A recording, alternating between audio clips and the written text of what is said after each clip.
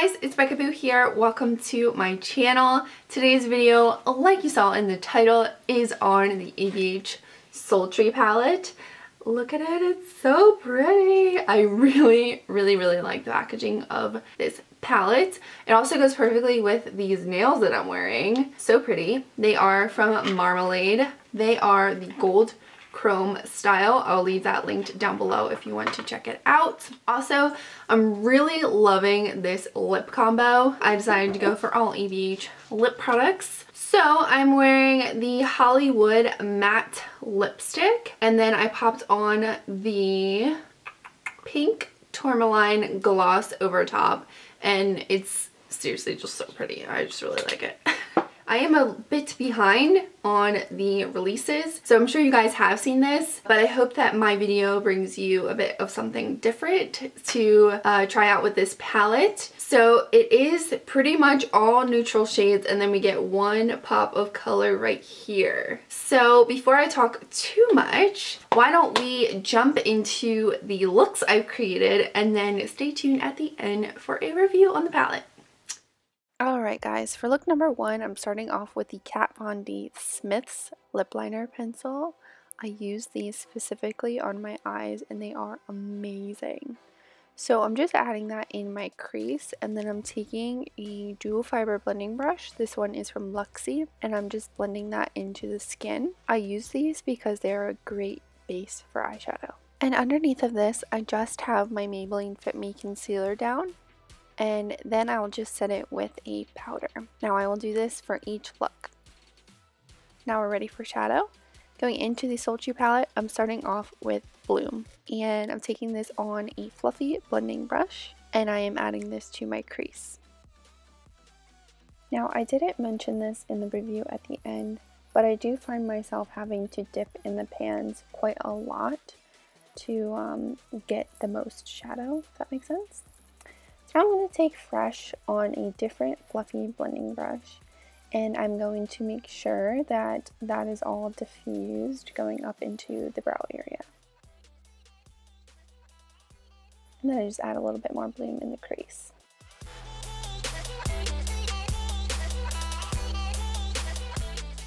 Now I'm going to be taking Dystopian, which is that deep brown shade, and I'm placing that in my crease with a small smudger brush.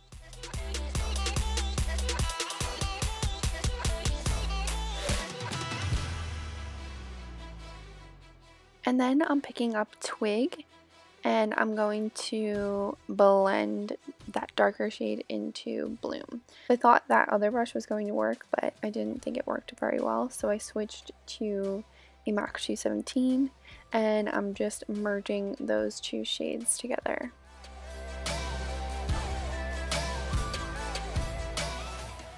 And then I'm just going back with a little bit more Bloom to make sure that color is really saturated.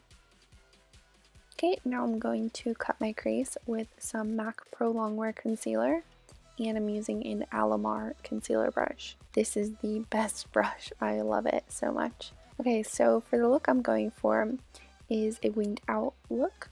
So I'm taking this up in the crease and I'm going to wing it out.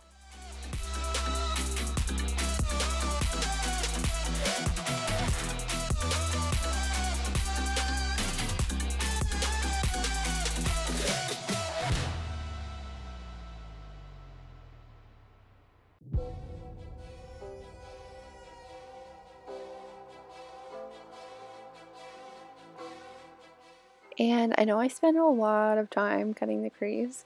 I just really want to make sure it's perfect before I kind of set that or do anything else.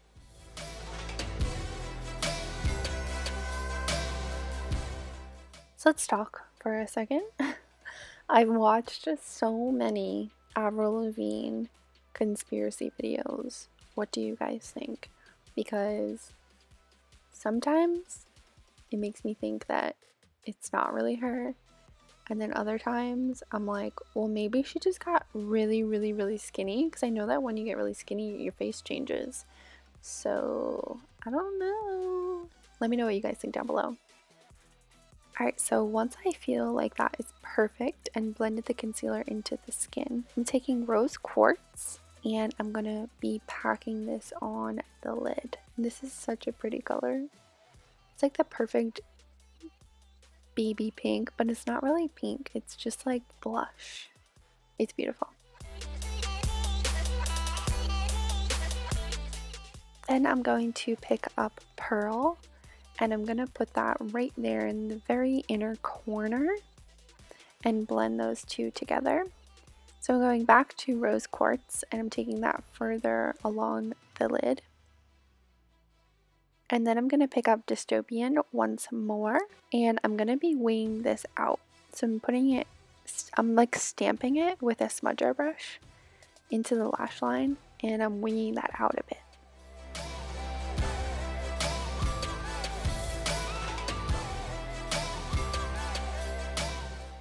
Then I'm going to be picking up Twig again and I'm going to softly diffuse this. So it's going to be like a smoky wing.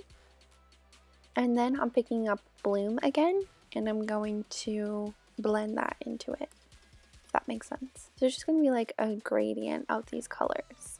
Now I'm taking Fresh and I'm going to put this right in like the winged out crease area just so Bloom blends into that. And then I'm taking more of Rose Quartz and putting it in that area. I'm sorry, my commentary sucks. It's so hard for me to explain some things sometimes. So I'm just darkening that wing area and now I'm going to be cleaning up the whole wing area with a wipe just so it makes it nice and sharp.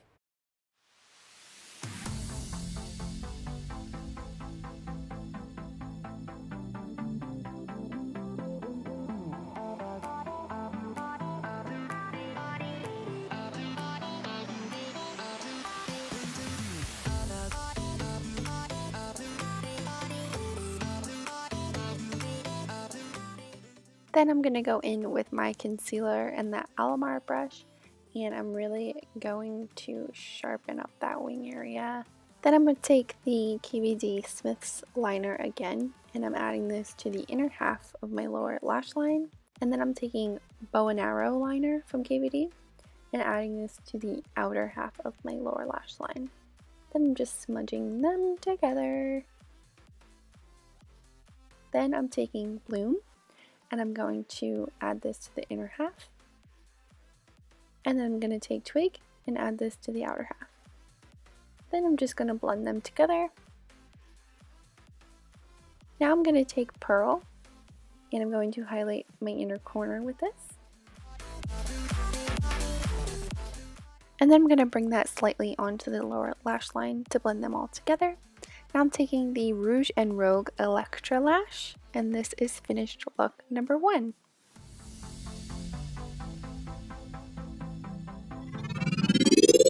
Alright, moving on to look number 2. I'm starting off with a black liner pencil and I'm adding this to the outer V and in my crease. Then I'm just blending that into the skin with a dual fiber brush. And I don't know if I said this in look number 1, but I always take my time ensuring that this is nice and blended out so that my shadows go on smoothly after. Then I just set it with that powder. And now we're going to jump into the palette and I'm going to start with Fresh on a blending brush and adding this to the upper crease area. And then I'm going to take the shade Slate on a different fluffy blending brush. This one happens to be from Suva Beauty. And I'm adding this to the crease and outer V of my eye. I'm using circular motions and I do go back with Fresh to make sure this is nice and diffused. So now I'm going to take the shade Noir. Guys, I'm using black in an eyeshadow look. It's crazy. So I'm just adding this to the outer V of my eye. And I am going to go back and forth with Slate to make sure this is nice and blended out.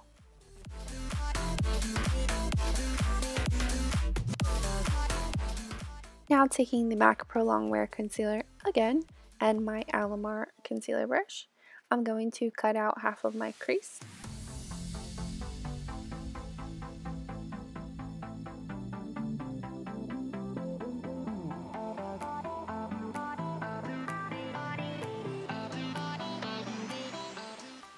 Once I have the shape that I like, I just blend the concealer into the skin. And then I'm going to take the shade Cyborg and I'm going to pack this on the lid.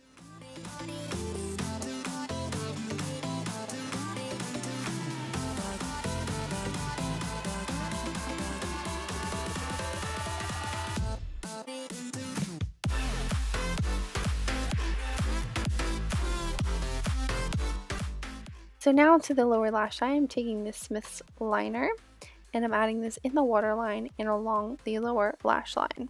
I love this pencil. I would love to wear it every single day. So then I'm just smudging it out and then I'm going to take Bloom and I'm going to pack this on top. Now, I do think that this shadow looks really great on top of this pencil. I did it the other day without, like, not on top of the pencil and it didn't look as good. So layer it on top of the pencil. Then I'm just highlighting the inner corner of my eye with Pearl.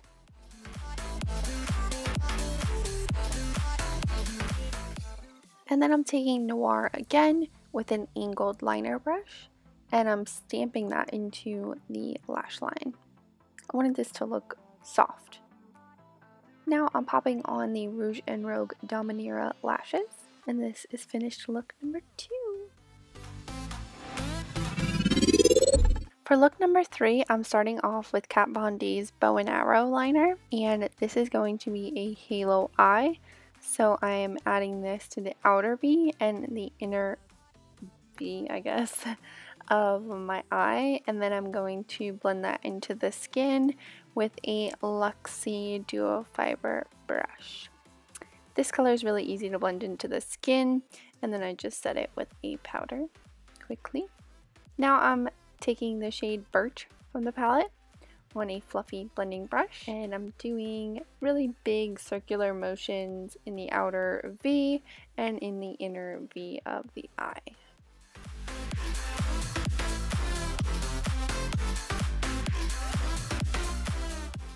Next, I'm taking Twig and I'm going to add this in the inner V and outer V of my eye. And then I am going to blend that in with a MAC 217 brush.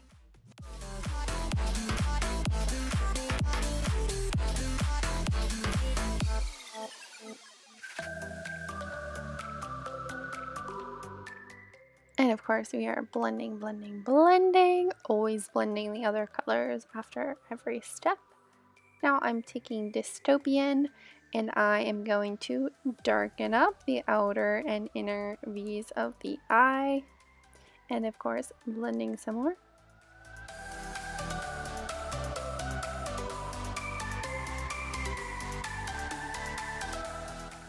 And now I'm taking my MAC Pro Longwear Concealer with my Alamar concealer brush once again. This is a very recurring theme. But I'm going to cut out the center of my eye for the halo.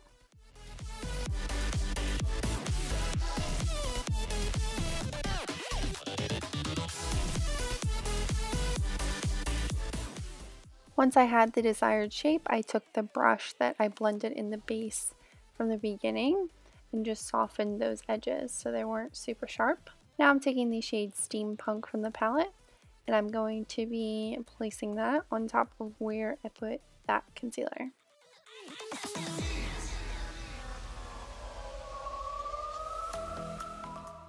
Then I just picked up the brushes that I used with the brown shades and I'm just kind of merging them together. I'm taking KVD Bow and Arrow pencil yet again and adding this to the lower lash line. Then I'm taking this Milani pencil, which is a nice gold shade, and adding it to the center of my lid, but I don't really think this did anything. I'm just taking Twig and I'm adding that to the lower lash line, and then I'm going to be blending. Then I'm going to add more of Dystopian to darken that up. And then I'm going to blend all of that out with more of Birch.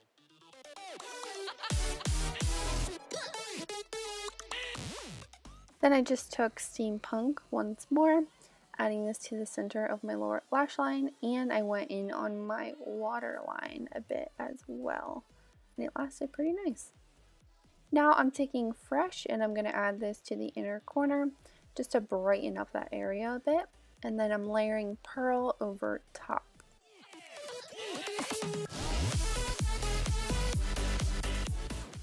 Next, I'm popping on these Rouge and Rogue Eclipse lashes, and I thought this was a finished look, but then I decided I needed a bit of bloom, and I'm just adding it right there to the inner brow area, and I really liked how this looked.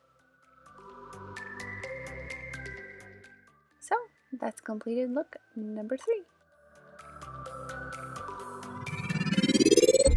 And finally, for look number 4, I'm starting off with the KVD Crucifix liner pencil, and I'm drawing this in my crease and then in the outer V of my eye. And you know what's next? I am going to blend that into the skin with a Luxie Duo Fiber brush, taking my time to really blend that into the skin before moving on.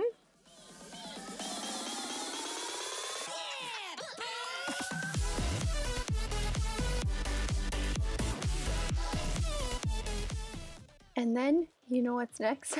Setting that with a powder. This is the NYX HD powder, by the way. I'll leave it down below. So now I'm taking Fresh from the palette, and I'm taking this on an Alamar blending brush, and I was just adding it to the upper crease area. Now I'm taking Twig on the same brush, and I'm adding this to the crease, upper crease area. And I am going to go through and darken up that crease with more of Twig, just using a different brush. Using a denser brush will add more product into the crease. Now I'm going to take Dystopian, and I'm going to darken up the outer V of the eye. And you know what's next? I'm blending with more of Twig. I feel like by the 4th look now I'm getting to be redundant, but I swear this look is different.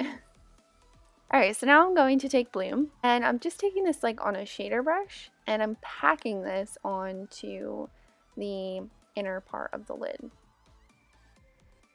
I thought it would make this look different by not cutting my crease in any way.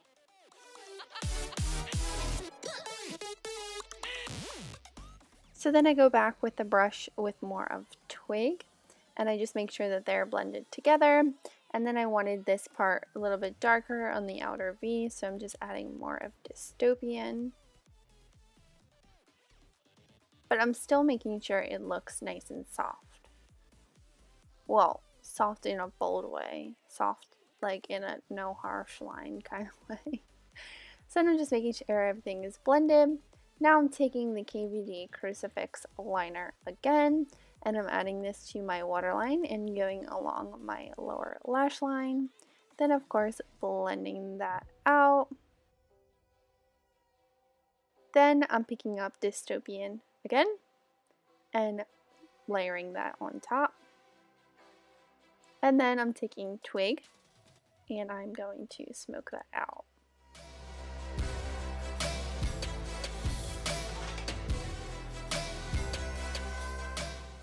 Then I'm taking Teak and I'm going to add this to the inner half of my lower lash line. Thought it would make this a bit different. And then I'm taking Rose Quartz and I'm highlighting the inner corner with that.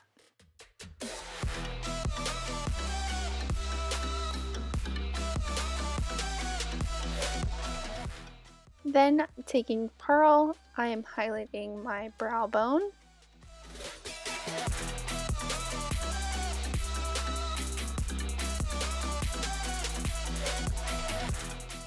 And then just popping on Rouge and Rogue Dominaire lashes. And this is finished look number 4.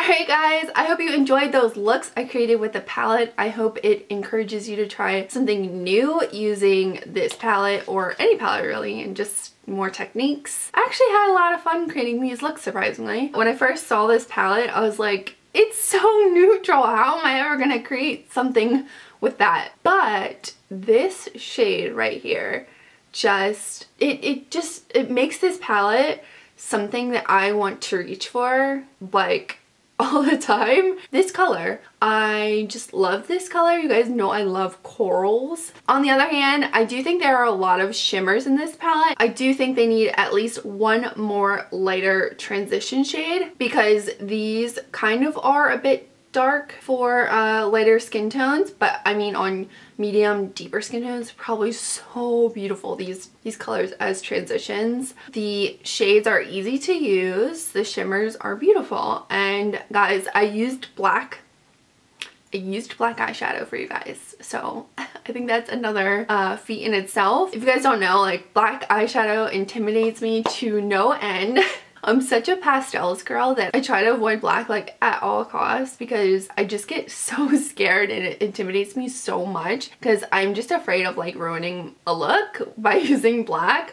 But I mean, this look is everything. I really like it. So yeah, like I said, they're easy to use, easy to blend. The only thing is the mattes are satin mattes, which if you know me, I kind of despise satin mattes. I just think that in real life they look beautiful, but like when I photograph them, I don't like the way that they look like a pure matte looks. And that's just like being very picky. I do prefer a pure matte shadow. I just think that it looks really beautiful in photos, but that's just because like I take photographs of my makeup all the time.